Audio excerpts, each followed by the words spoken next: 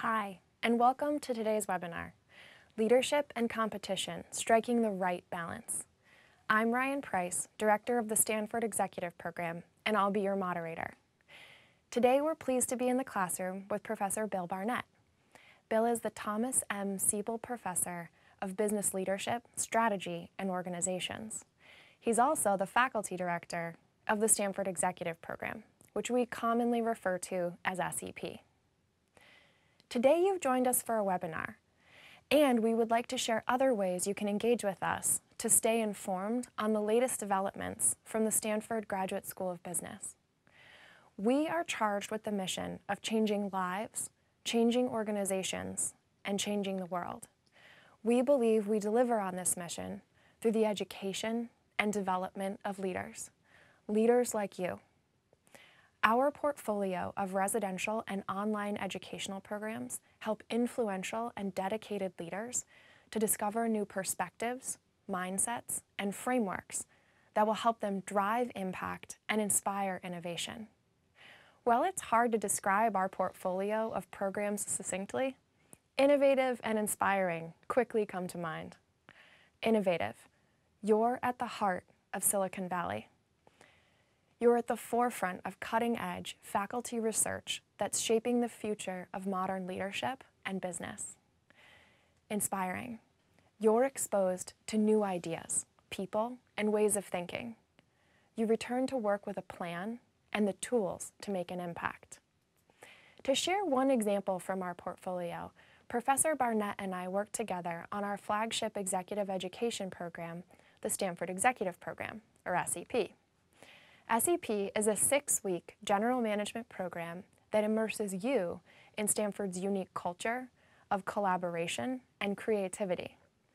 The SEP curriculum is designed to strengthen your business fundamentals and help you discover agile, thoughtful solutions to the challenges and opportunities faced by today's leaders. From design thinking and big data to negotiation, financial engineering, and strategic management, you experience the very best the Stanford GSB has to offer, concentrated and customized to meet the needs and know-how of experienced leaders. The diverse and dynamic global leaders in each cohort add richness and depth to your experience. We carefully curate each class, selecting participants from diverse industries and unique experiences, because we believe that's the only way true innovation happens. We hope this webinar with Professor Barnett gives you a taste of the learning available here at Stanford. We want to hear from you. Please submit your questions. We'll answer as many as possible, either live or offline via email. Thank you, Bill, for being here with us today. Well, thank you very much, Ryan, and thank you for coming to the webinar today. We'll talk for a few minutes together about competition and leadership. And as Ryan said, we'd love to hear questions from you. Some people have already sent in questions, and we'll try to get to as many questions as we can. So I say competition and leadership, and a lot of different things come to mind. Let me first say competition is innate in the human experience. I remember years ago when one of my sons, who's now a full-blown adult, was just a kid, a little guy, must have been 5 or 6 years old, and we had in town one of those soccer leagues where everybody's always supposed to be happy during the game, and because they're 5 and 6 years old. So the idea is just let's go out there and kick the ball around. And of course there are just as many adults as kids, and so there's, you know, it's quite a theatrical event. And some of the kids, even at 5 or 6 years old, understood that in the game of soccer, as we call it in America, the object of the game is to kick the ball into a goal. And we had little goals set up, and the kids had little shirts on and so forth. And it's a smaller field than normal, beautiful California day. But we didn't want the kids to be keeping score and tracking who was ahead or who was behind, because of the fact that they're just little kids, and we wanted to make sure that they didn't get overly competitive. And so we're telling them the score doesn't matter, and some of the kids had no clue what was going on anyway, so it wouldn't have mattered if we were keeping score. But some of the kids, including my son James and his buddy Jenner, were hankering to actually play a sport. It was sort of, they were a little frustrated by it. And after a couple of Saturdays, on the third Saturday, I remember my buddy Pete, who's Jenner's dad, and we were the coaches, and so we noticed that Jenner and James were off at the side, and they had smuggled in paper and crayons. Now, they were only 5 or 6, so they weren't really, they didn't have a lot of ability to read and write and so forth, but they knew how to keep score. So they were over there, and they had drawn up a score pad, and then every time one or the other side, they would keep score. And it was the honest score if they were losing, but they just wanted to know. And I can remember now, going over and saying to Pete, well, do we take this away? I mean, this league says we're not supposed to keep score, but they're keeping score, and we didn't have the heart to take it away from them. And it's at some level, it's built in. Now, some of you right away may be saying, now hang on, Barnett, it's cultural. Well, it turns out, and there's a lot of literature on this, that competition happens in all human societies. Its expression, what we consider to be the appropriate way to play out competitions, that's what is cultural. So there are some cultural contexts that would shape competition differently in different places. If you've worked in organizations in different parts of the world, you've experienced this, where some kinds of competitions are okay to have in some places and other kinds in other places. And so right away I want to say, if you're thinking it's not innate, it is. But its expression is what is culturally shaped. And this is what I think makes paying attention to competition as a leader so important, because our organizations and our organization cultures are also part of what shapes the way competition is expressed. And I begin by talking about competition as something that's innate, because I want to point out, I want to begin with the observation that competition is happening all the time among humans, even when they have not designed a situation to facilitate competition. It's happening constantly.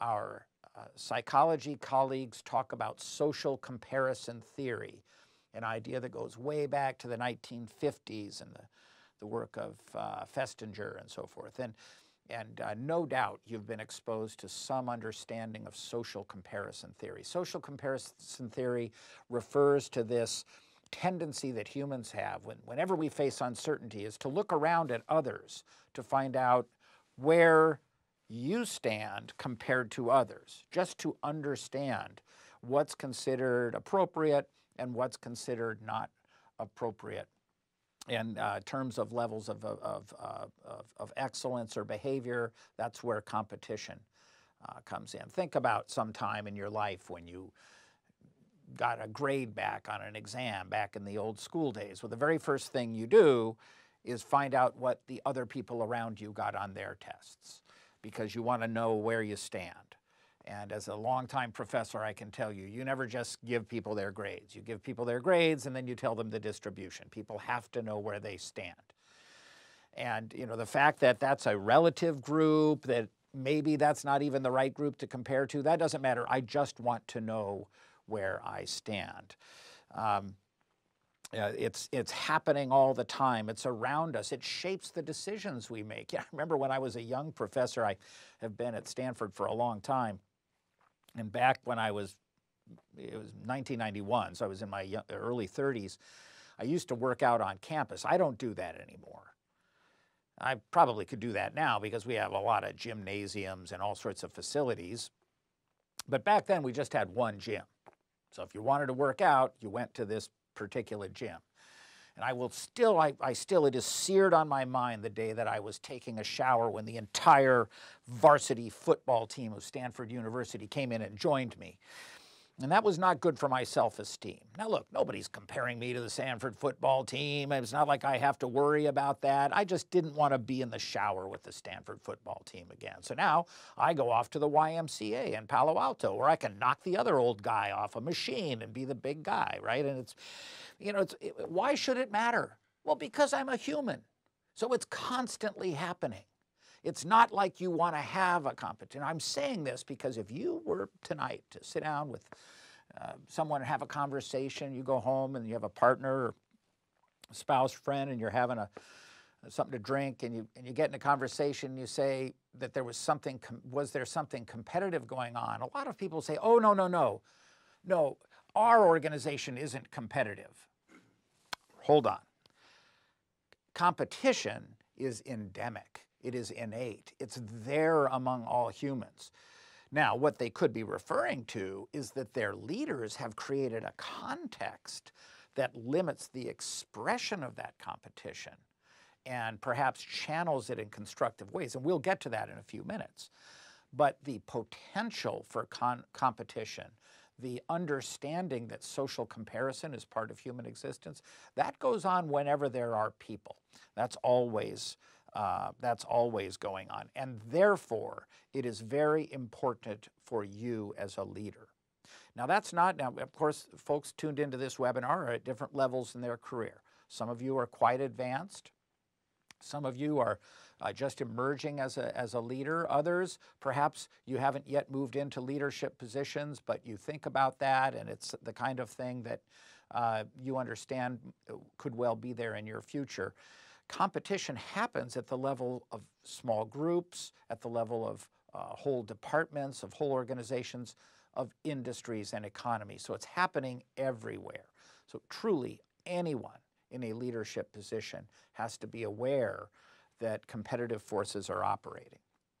We have a question from Pedro, and he's asking, when you're talking about competition, is it always between humans, or could you be competing with something that's not another person? Yeah. Well, that's interesting. So yeah, clearly competition among humans is where I went with my different stories. And I often, when I'm trying to illustrate things, will tell stories at the level of people. But very much so, we understand that competition takes place also among groupings, really almost arbitrary groupings. There are some famous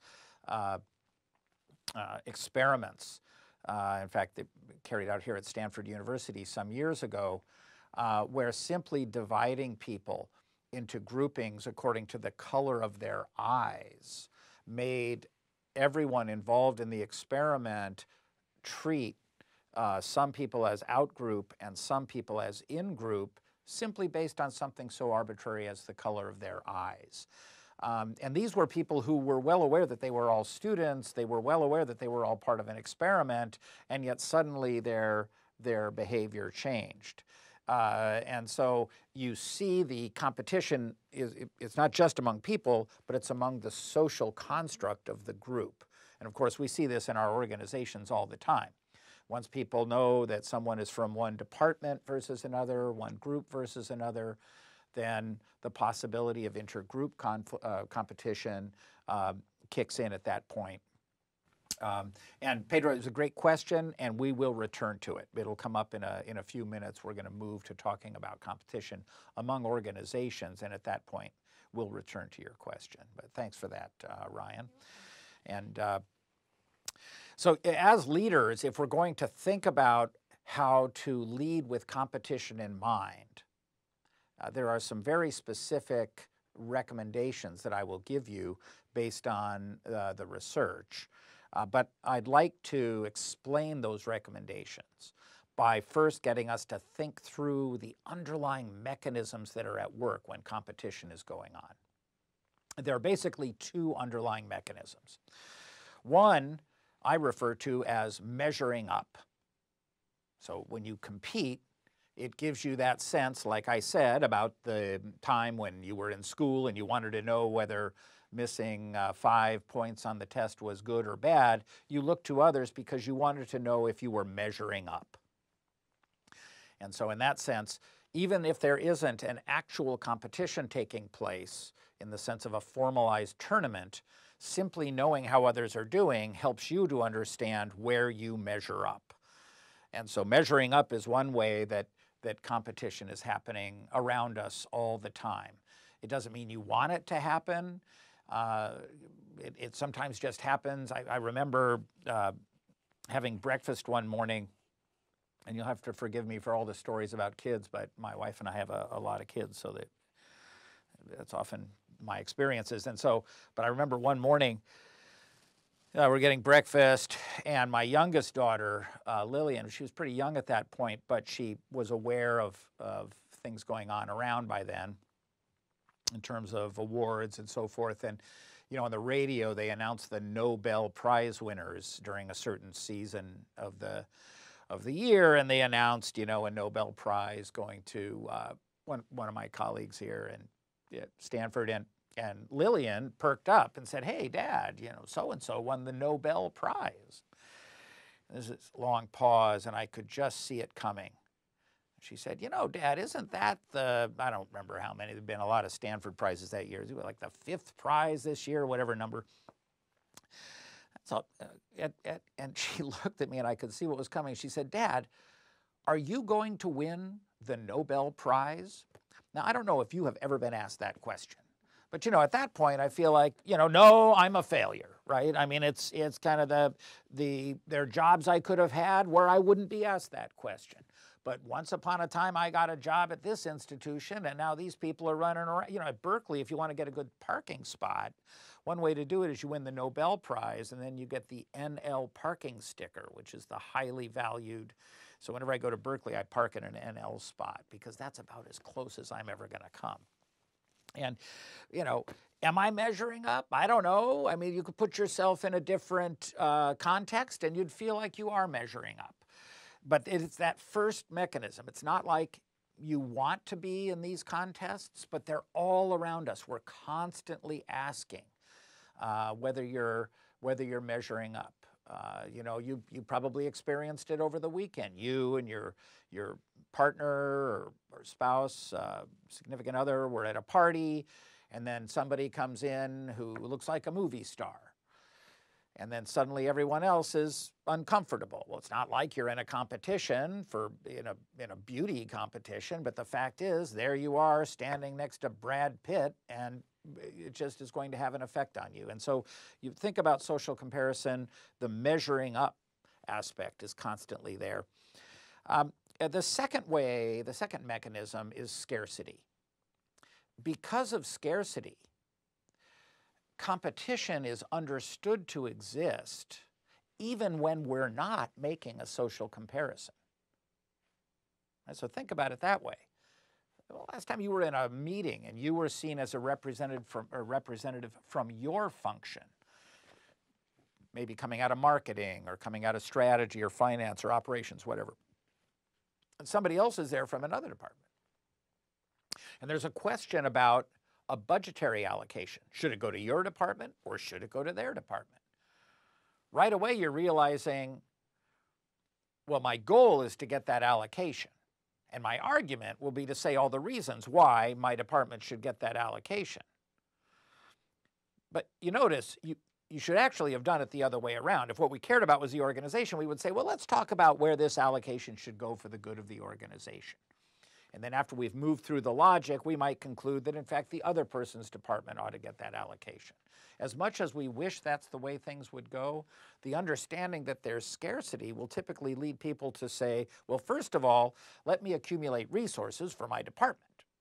And in fact, for many people, when they take a position of leadership, being the rainmaker for their department or group or function or their part of the organization is often seen as what their primary responsibility is. That they should be bringing in resources so that the rest of the men and women in the organization, in that part of the organization, can get their job done. If you're not bringing in resources, you're not doing your job. Well, bringing in resources means winning in competitions over scarce resources. And so it's both measuring up, making that comparison, but also getting a hold of resources in a world of zero-sum trade-offs, where what you get, I don't get. Those are the two mechanisms that make it so competition is going on all the time. Now, the reason I bring up these two mechanisms is that the consequences of competition are best understood once you recognize that these mechanisms are going on. And let's face it, sometimes those competitions or those consequences of competition are great. When it comes to measuring up, you want to know where you stand so that you know if you have to pick up your game. And also to know whether or not that's a game you even think you ought to be playing. I remember as a kid thinking that I'd be a baseball player. Fortunately, there were contexts where I could go be compared to others so that I didn't waste much more time going in that direction because that was not to be. That was not really an area where I was going to measure up. And so that's the good side of competition. We find out who it is who should be moving in a particular direction and doing a certain thing. We know how to evaluate the quality of what we do. And when we lack the ability to measure up, we often get dysfunctional consequences. So you do want to have competitions. I remember I used to get fried chicken from a Chinese takeout on the Canterbury Road in Folkestone, England, right across the road from the Black Bull Inn, at a Chinese takeout run by some Indian people who were actually a post office. Now, as you can imagine, that probably wasn't the best fried chicken you were ever going to get. They called it Maryland fried chicken. I am not sure why it had bananas thrown in the batter too. It was disgusting as I think back on it. But they weren't involved in much of a competition. You can go to parts of the United States where competitions, and Seoul, Korea for that matter, where competitions over making good fried chicken are fierce. And the survivors of those competitions are amazing organizations. This one wasn't one of them. So you do want to have the measuring up. The measuring up allows you to sort out quality. However, because measuring up is everywhere, it can often be counterproductive. You can often be in situations with people where the need to measure up creates a tremendous amount of stress, where the human consequences of constantly being evaluated are actually bad for people in terms of their health. Our colleagues in the sciences and in psychology have documented this. And where many of their behaviors turn out to be counterproductive, in particular the tendency to be risk averse. If you know you're going to be measured up against the performance of others, will you risk ever failing? What if you take a course of action that might have big possible returns for your organization, but if it doesn't go well, might cause a failure? Will you be reluctant to do that? Well, that may depend on how much pressure there is to measure up. So we have to be aware of the fact, though we would love it if competition always had positive consequences, it often has very negative consequences, both for the human condition and for the behavior of humans who live in fear of seeming to be a failure.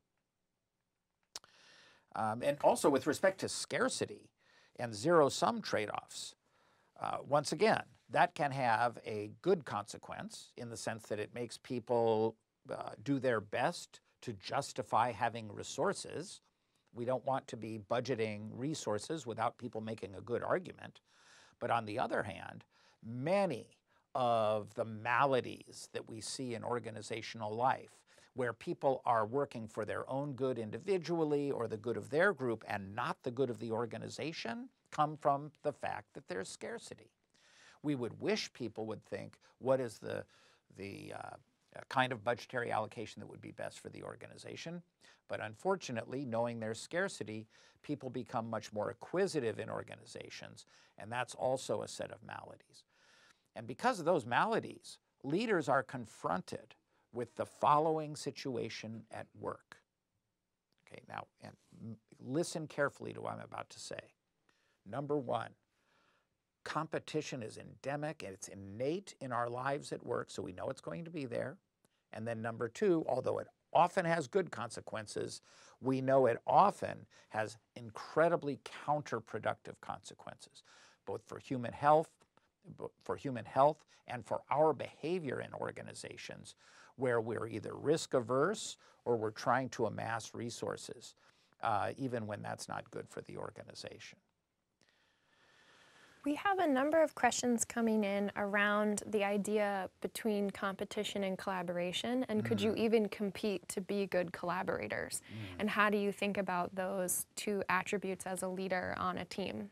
Yeah, that's a great point. You know, almost always you will hear people, academics especially, but people in general, in consultancies and so forth, talk about cooperation and competition, almost as if they were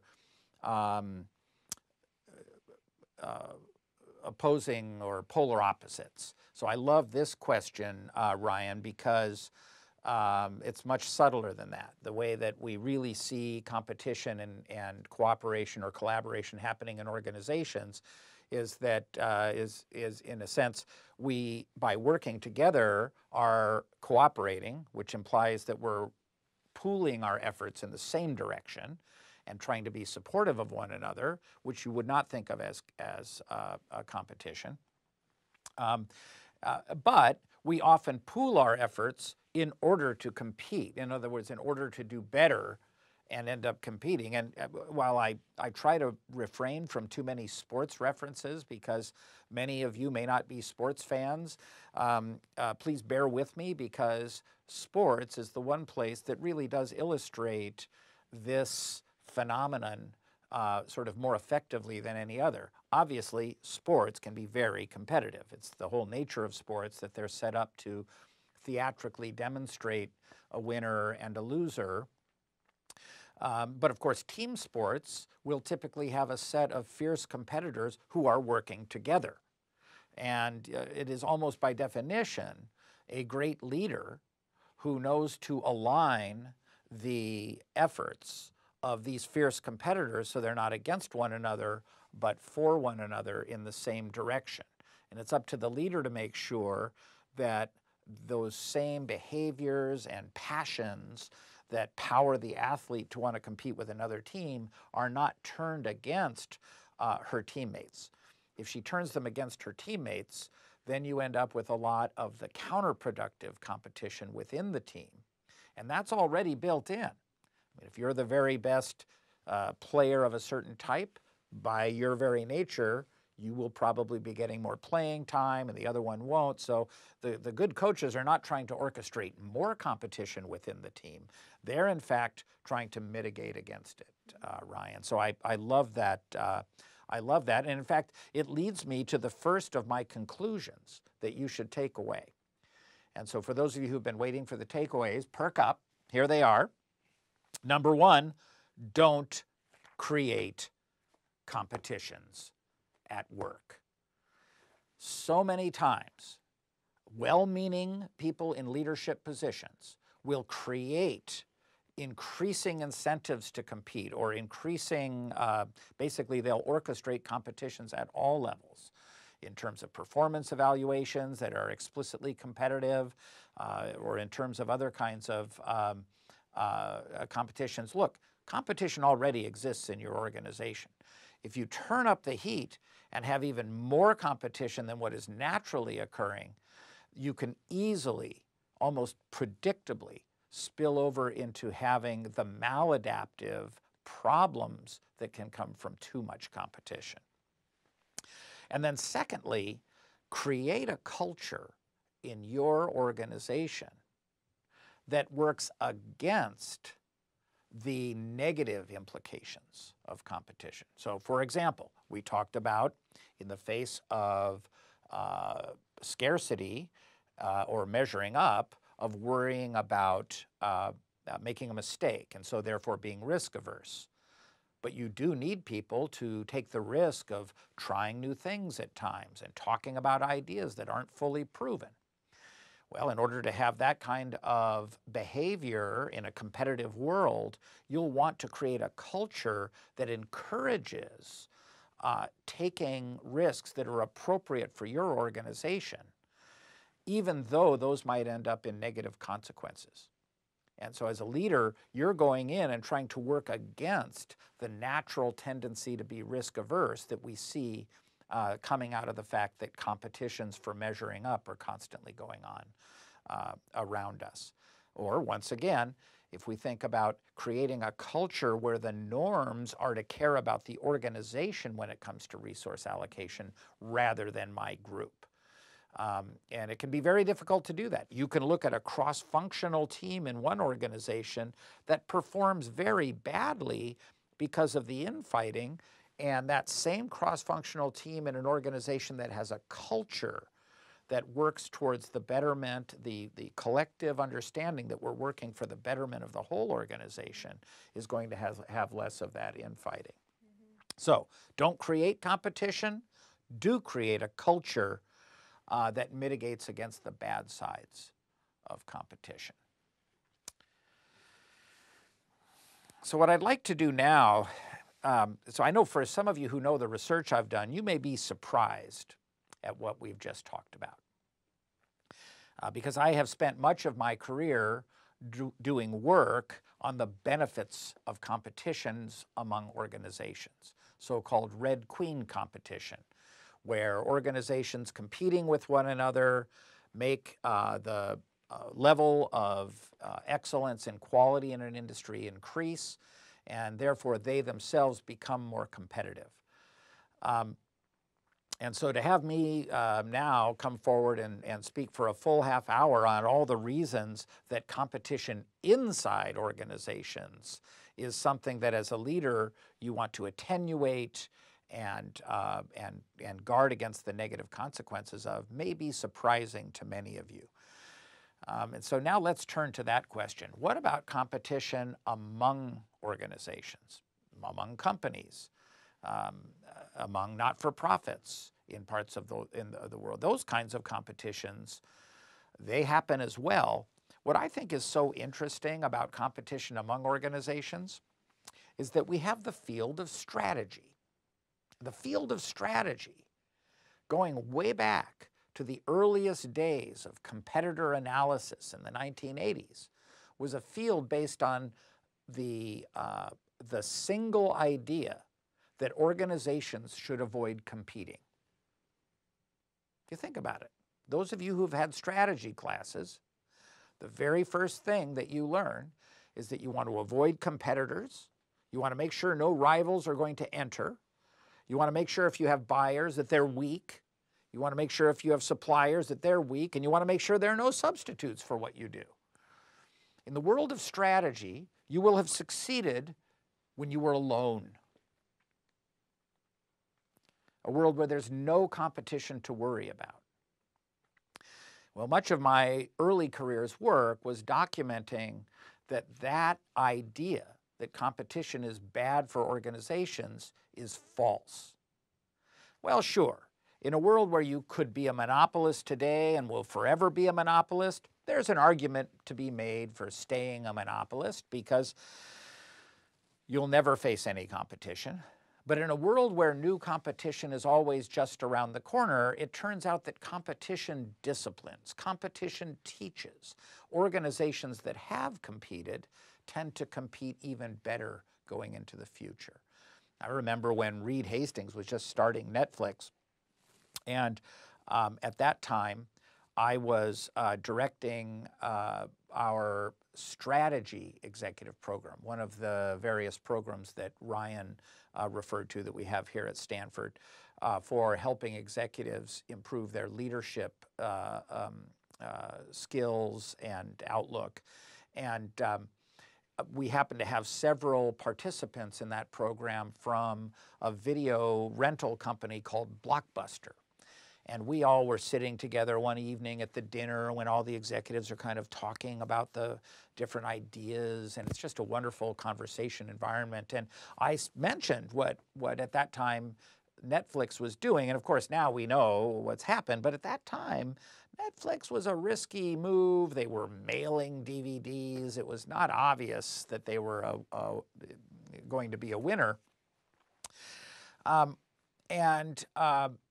But what was especially interesting is that neither Netflix nor Blockbuster thought that in a head-to-head competition that Netflix would end up doing better.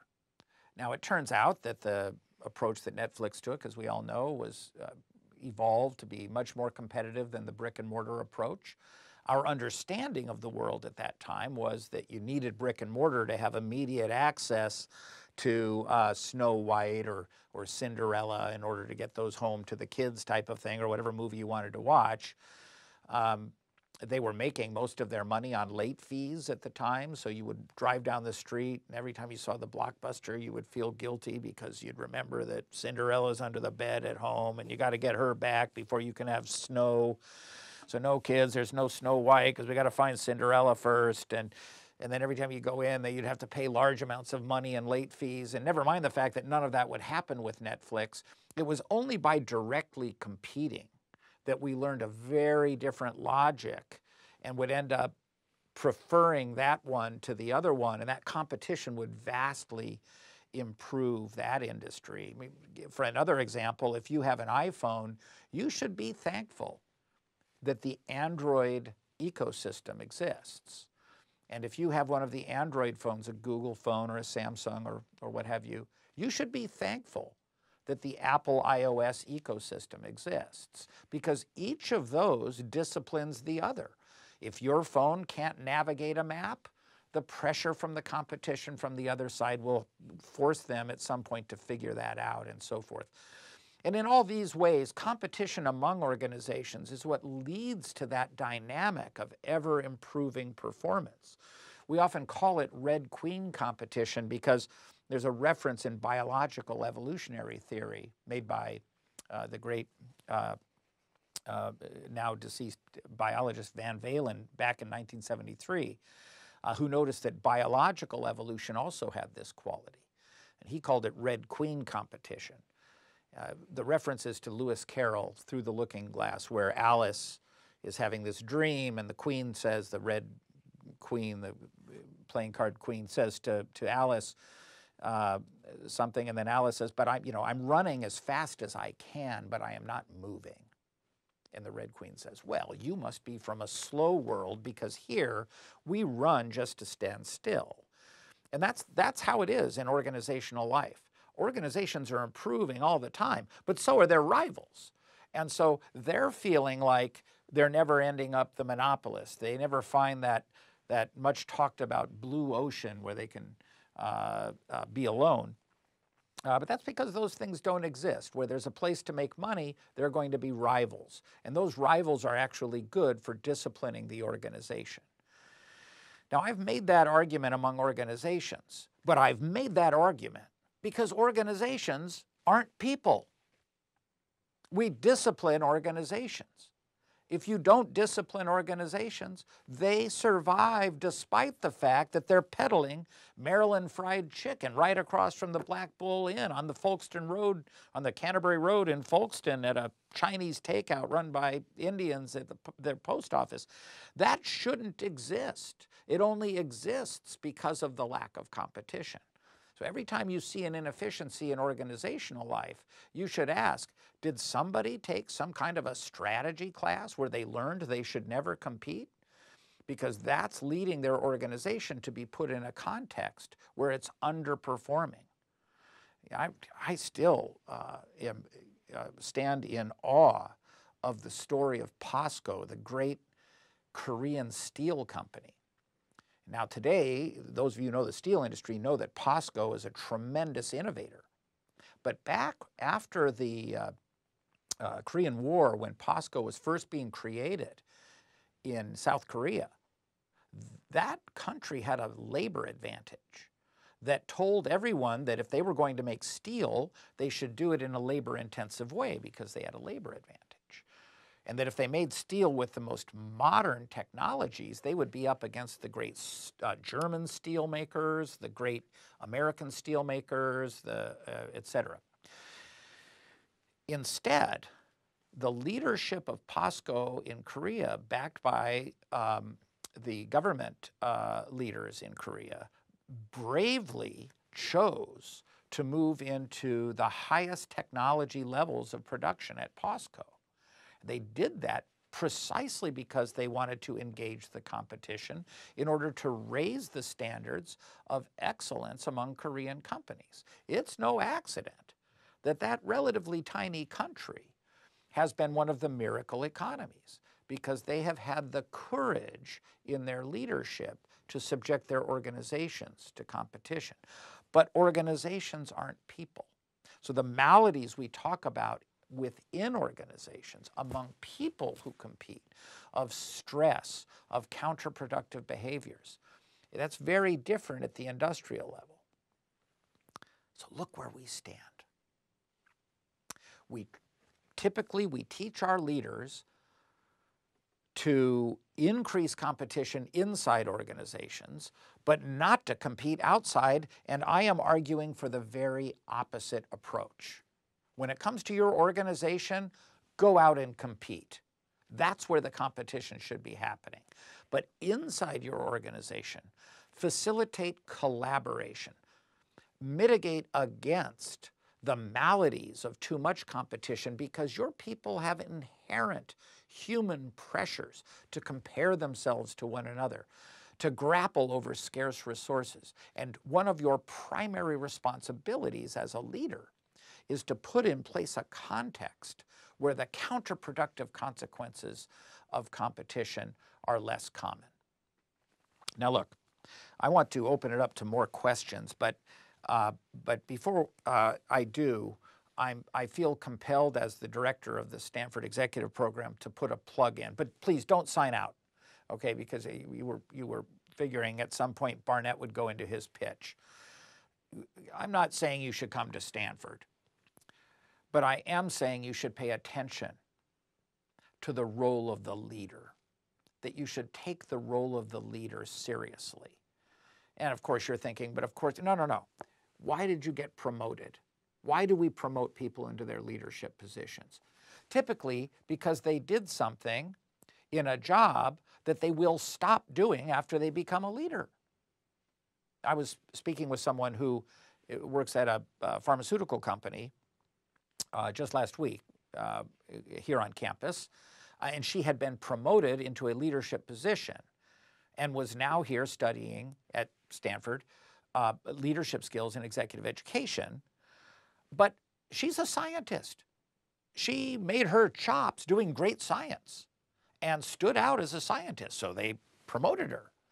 Well, the trouble is, as a leader in this particular pharmaceutical company, she's no longer on the bench, as the scientists put it. So she's not there doing the genetics and with the white coat on.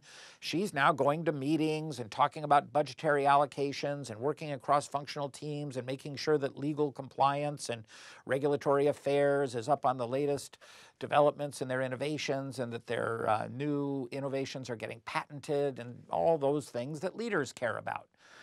Those weren't things that she learned about back when she was getting her PhD and becoming a scientist. And for every one of you, you have a story. And your story probably featured doing something reasonably well, perhaps very well. And often that story does not include a training in understanding the tools you need as a leader. So you need to invest in that. And yes, here at Stanford, we do have programs for you. There are other ways you can invest in those as well. But don't neglect your education as a leader. Thank you. Thank you, Ryan. You're welcome. We have a number of questions. So one of the questions we're getting a lot in different angles is the relationship between competition and diversity. And that's more looking inside the organization, which you were talking about being a place to lessen competition. But I wondered if you wanted to speak to diversity and competition. Yeah, so thank you very much, Ryan. And you know, I think the reason that the call for diversity in organizational life is so important is that we want to make sure we're clear about the criteria that are used for advancing people in their careers. You know, if you think about it, in a world where traditional patterns, which in the United States would mean the hiring and promoting of white men, for example, but where traditional patterns maintain themselves, we end up in a situation where we're not allowing large parts of the workforce the opportunity to go ahead and show that they're as capable or even more capable than anyone else at the things that they want to do. Now, we've seen that changing so much across the world that it gladdens my heart. As an old guy, I've seen quite a bit of change over the decades. And each time you see the call for greater diversity having success, you see more people being given a chance to be rewarded on the basis of merit, regardless of the superficial things about them, like their sex, or their race, or their religion, or their national origin, and so forth. One of the things I love about being at Stanford as a professor and teaching over the years has been to see the increasing diversity among our undergraduates, among our graduate students, and among our faculty. And so when I look on the walls where they'll have, pictures of the old faculty, it's a very homogeneous group because it dates back to an era where there was less diversity in terms of access to these opportunities. And I'm not trying to make it, please don't misunderstand me. I'm not trying to say all the problems in the world have been solved with respect to equal opportunity. They have not. They absolutely have not. But that's what makes this such an important question. So I'm so glad it's come up. Here at Stanford, as is the case, I think, for most of the great educational institutions of the world, we care to get the very best. And if we get the very best, they will look different from one another. And so if you have had a life that has taken you through avenues that are non-traditional, and you're wondering, maybe you're concerned that you might not fit in very well in Stanford executive education, that means you'll fit in great, because we do everything we can to look for the most innovative, the most creative participants in our executive education. We do have selective executive education programs, especially SEP, but we select on the basis of the innovativeness and experience that a person brings to the table. And because of that, we have a very diverse group. It makes you, it's amazing when you're teaching and you see people who are from every continent. Often over half of the people in the room will be from outside of the United States. You see women, you see men, you see all different races, you see different religions, people dressed sometimes in very traditional ways, people dressed in Western ways, you see people of different sexual orientations, and you see us all commonly trying to understand how organizations can function better, how the world can be made to be a better place, and it's incredibly inspiring. So I just have to say, we talk about competition. To me, allowing for diversity and making sure competition has healthy consequences are exactly they are two sides of the same coin. I remember writing a paper back in the 90s where my co-author, Ann Miner, a wonderful professor at the University of Wisconsin, and I wrote this paper on competitions inside organizations and noted that if you hire a more diverse workforce, but you don't promote allowing for diversity, then you really lead to some terrible counterproductive consequences. That what you really want to do is allow for diversity both in hiring and in promotion, so that merit is the criterion that is used for advancement. And that leads by its very nature to a more diverse leadership team and a more diverse organization throughout. Thank you. You bet. We have another question around kind of this issue of competition, but one of the things I'm noticing in the questions and that you've said is there's also this factor of accountability. So when you're looking internally and you're thinking about merit, accountability is a way to demonstrate how someone has obtained a level of merit or not. But could you speak to how internally, without competition, you would drive an organization to move away from meritocracy or infighting, et cetera? Yes, yes. So yeah, that's a great question. So of course, accountability is important, for we need to be able to make sure that we're accountable, not only that our behaviors are appropriate in terms of who's responsible for a decision, but also in terms of resource allocation. So we have to make sure that our resource allocations in organizations are justified. And much of organizational life, as we all know, is spent laying out justifications for why we spend money here and not there, or why we made this decision and not that decision. And often these the drive to assure accountability goes on as part of a post-mortem, if you will. That you haven't heard that expression. Sometimes we'll use it in organizations to talk about sort of after there's been an attempt to do something, maybe a new project or a new initiative of some kind. If it goes well, but especially if it doesn't go well, we'll often say, let's do a post-mortem. And that's really sort of looking back on what happened and trying to account for what decisions were made and how could we do better the next time. So in a post-mortem, and accountability are being assured in a way that is good for an organization, what we're doing is taking what we've done, learning from it, so that the next time around we'll do a better job. Now, unfortunately, one of the things that often happens is that the drive to assure accountability leads people, if they're concerned, that they might end up suffering unfairly from some future post-mortem. It leads people to be risk averse, to try to cover their bases, to make sure that they aren't going to be held accountable for something that maybe they couldn't control.